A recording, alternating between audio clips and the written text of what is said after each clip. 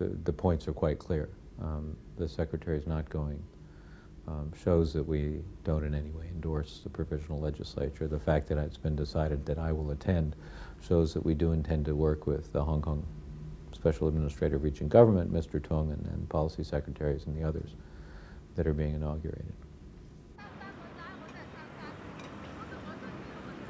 Was provided for the execution on certain issues raised at the meeting. Points for the drawing up of the budget.